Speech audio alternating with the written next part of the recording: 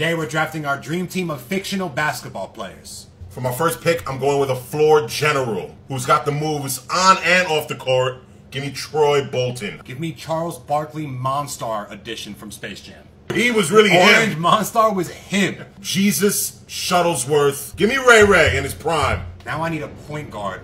Give me Bow Wow. I knew it! Give me like Mike, young Bow Wow from the orphanage to the Staples Center. It's a dream come true. You know what my team needs? We need toughness. Because our biggest fear is not that we are inadequate, it's that we are powerful beyond measure. Give me Timo Cruz, Coach Carter. You just took Jose Alvarado and I'm about to take LeBron James.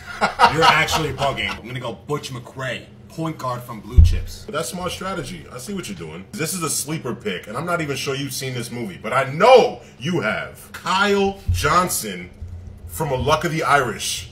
If you know, you know. This brother pulled up to a summertime shootout. His team was down 20 points, going against the most feared coach in the history of basketball in Tupac. Give me Shep from Above the Rim. Fucking classic. That's what you get for being corny fucking with Disney over Above the Rim. At the 5 position, I'm going somebody who's reliable, someone who's loving, someone who's loyal. Air Bud.